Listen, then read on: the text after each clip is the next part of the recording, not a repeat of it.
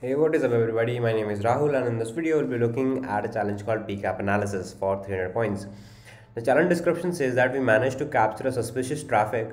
Now based on our initial analysis, we know that someone was attempting to hack a computer into a lab and we have an idea of what was going on, but we need more in-depth analysis.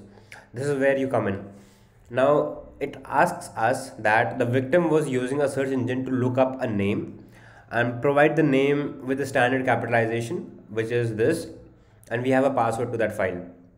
Now we'll be downloading this pcap file, which I have it downloaded here. So let's just do unzip followed by the name and the password. And as you can see, we have two files. The first is pcap, the second is a zip file. Now let's just try to import the file. Now we know that he was trying to look up something on the search engine. So based on that, what we'll try to do is we'll try to filter HTTP traffic here. And as you can see, this is the HTTP traffic that we get here.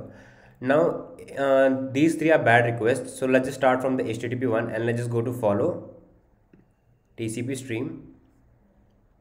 And here you'll see that there is a meta tag in it with a baidu.com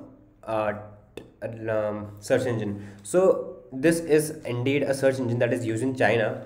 And if I look for Baidu parameters,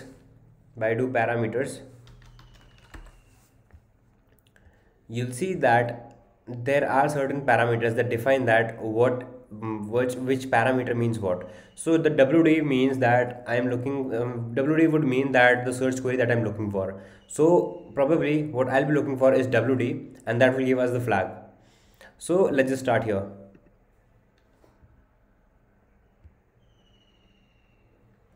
Let's just try to move further along the streams. And here you'll see that the first instance of a get request to /baidu.com.